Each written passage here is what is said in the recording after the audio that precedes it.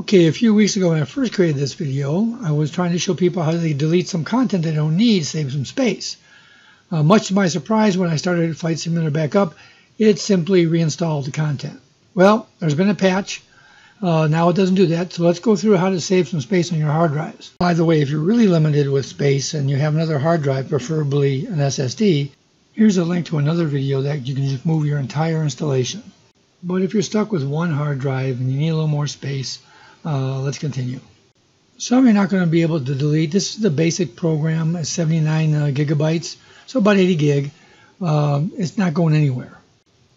Now there's basically two types of content. One is aircraft and one is the rest of the world. And for example, here you see X-Cub. That's an aircraft. It's pretty big. It's 300 megabytes. But there's several other types of content. There's landing challenges, for example. You see those other training. Just go down a list here and see what you want. Maybe an airport you're never going to go see. So do that. Check each one of these. So once you determine them, they're very easy to highlight and delete.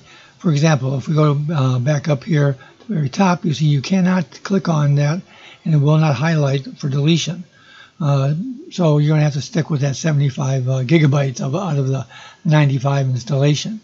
But if you come down to another one of these, all you have to do is say, oh, I don't want the landing challenge anymore. I click on that, and then I hit the delete button. So let's do one for an example. I'm going to get rid of this landing challenge here temporarily at least. So I'm just going to click here. And by the way, they have a version history tracking. It'll tell you all the different updates to this. If there's new versions, and for whatever reason, you can take a look at that. Probably be able to delete versions before. But anyways, we're going to say yes here.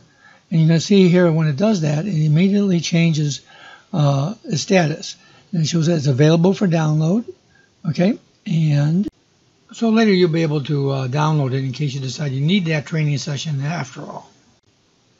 And just like you might expect with any other checkboxes, you can click on more than one there and go down here and choose exactly which ones you want to delete in one fell swoop.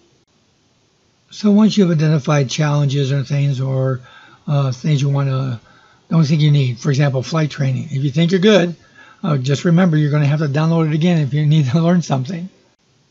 Of course, you can go to the top up here and you can determine you want to just toggle all of them. Again, you'll notice that the mandatory packages doesn't get checkmarked.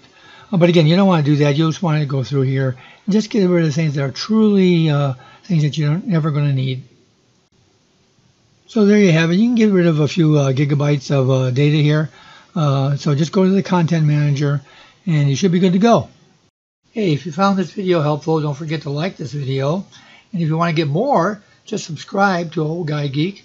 You can also follow me at Facebook or Twitter. The links to those are in the description of this video.